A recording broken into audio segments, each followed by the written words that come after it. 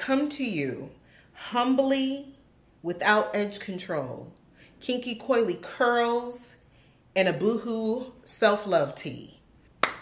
It is February 2022, Black History Month. We have the shortest month, but we will work with it because this is what we have. I decided that this year I wanted to do a 4-part Black History Month series where I celebrate Black History Month in Atlanta, the Black Mecca of the South. Now, with that, there are a few other things. Some days I might not be able to leave and venture out.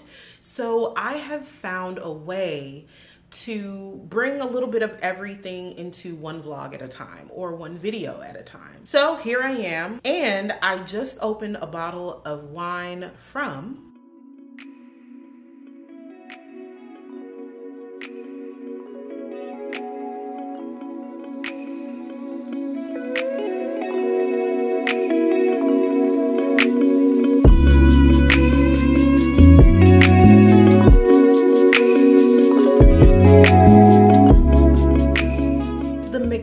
Sisters wine collection. This is actually the Black Girl Magic Red Blend. I feel like I've tried this before. Lisa says I have.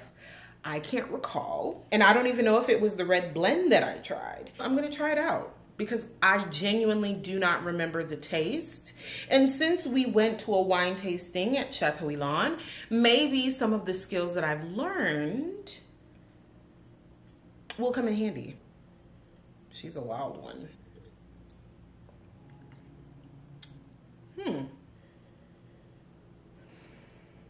We'll talk more about the wine later. The market and bistro I'm about to discuss. Yes, it might have been, it definitely was, K-Love TV's idea and on her list of things to do. But hear me out. We didn't go to a Black-owned coffee shop the other day. So in order to fill this spot within my Black History Month video, I had to snatch something from her list.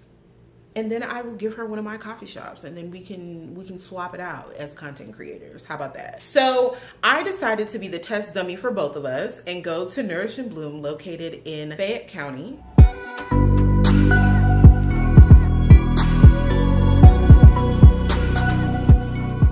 Fayetteville actually has a beautiful pavilion out there where Walmart and Publix and Target are all in the same vicinity, which I think is interesting in itself. I think you will thoroughly enjoy it because everything is in one place. Anyway, we moved past that. Nourish Bloom Market and Bistro is actually located off of Trilith Parkway.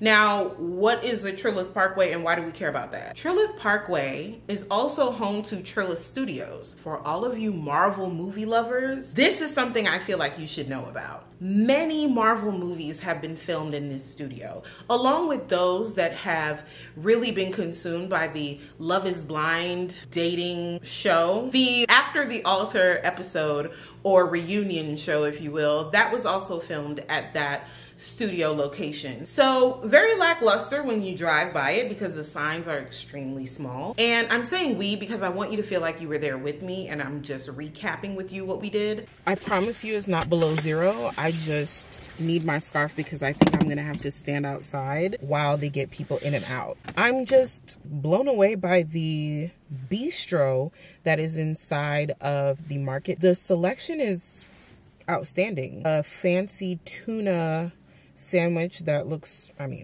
really good. Very standard sandwiches. Then they have a Thai shrimp hoagie situation. They have a bacon, egg, and cheese, omelets. They have chicken soup, french fries, sweet potato fries, options, okay? Salads, oatmeal, grits, options. And that's the bistro. That's not even the grocery items. You know, your orange juice. But I want to say that this is more locally based. They have synergy drinks. They have cold brews for those that like that kind of thing. Lakewood products for those that like their pure pineapple juice like I do. Pricing is a little bit higher, I will say, but we'll see what I come out with. I'm pleasantly surprised. I'm going to charge my phone for a little bit before I go in, and then yeah, Wow. And I went on such a beautiful day. It just felt right. I went with my reusable grocery bag just in case. I wasn't sure how people were moving things through the market. I wanted to bring you the what to do before you go to the world's first Black owned autonomous grocery store, market, and bistro.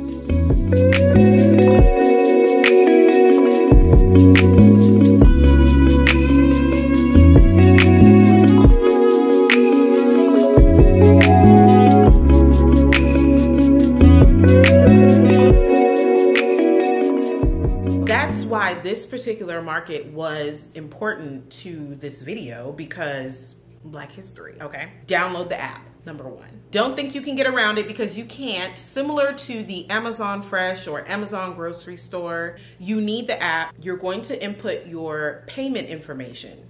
Very necessary to the process, or else what are you buying? After you've inputted your payment information, you can then scroll through the items that are available, and you can possibly even pre-order these items and pick them up. I didn't go into detail with that because I was already there. Once you've arrived, you scan your QR code and you enter.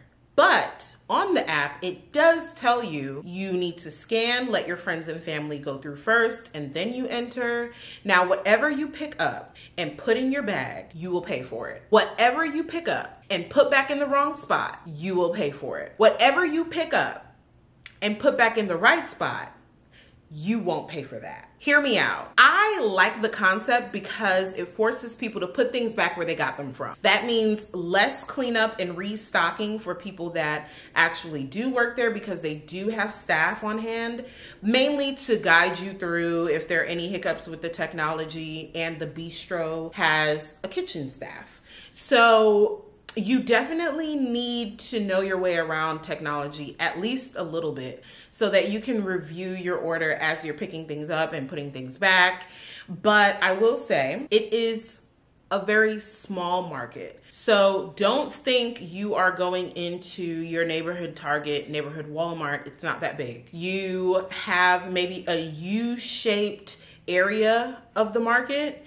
It's not aisle after aisle after aisle. No, this is a bodega, but luxury. A bodega, but tech. A Wawa, but boutique. You get what I'm saying?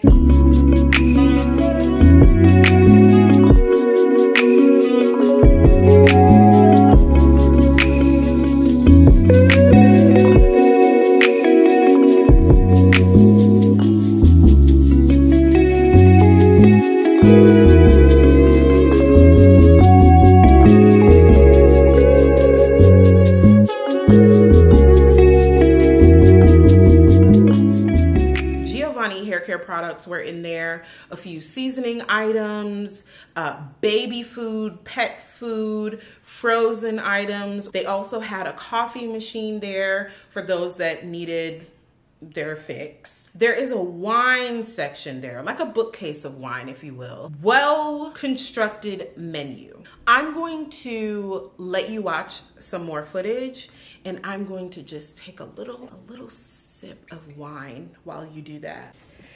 Definitely an experience, I will say. Go with your phone charged. I look crazy. I'm sure I've told you in the midst of this video how to have a seamless experience when you go to Nourish Bloom. There is a lot of traffic in the front. They're not made aware prior to visiting that this is the process, or they just didn't look it up. Yeah, for me, it was a little rocky start because my phone was already dying, and I underestimated how heavy the app was required. I thought it was just, okay, use it when you go in, check your receipt when you go out. I needed the Wi-Fi and everything. Anyway, so I decided to get the fancy tuna Waldorf.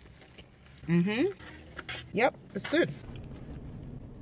Okay, I'm back home. Not sure why this is coming off purple. It's blue.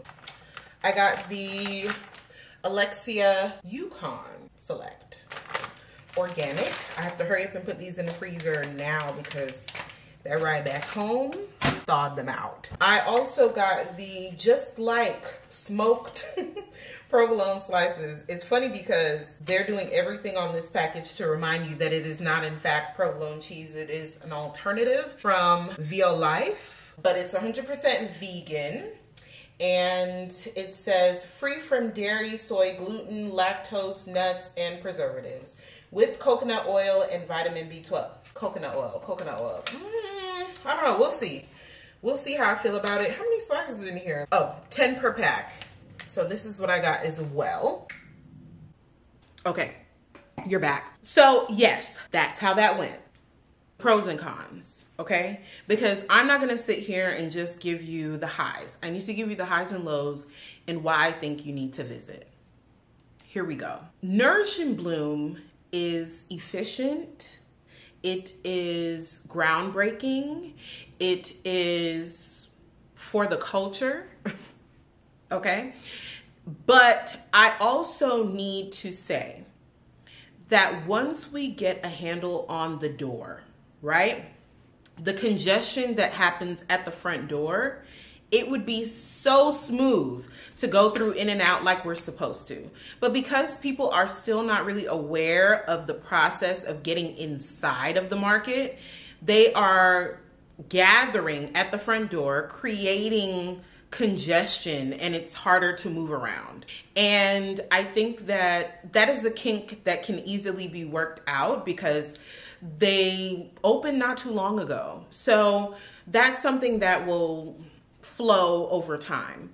But to the person that actually goes in there to buy an apple,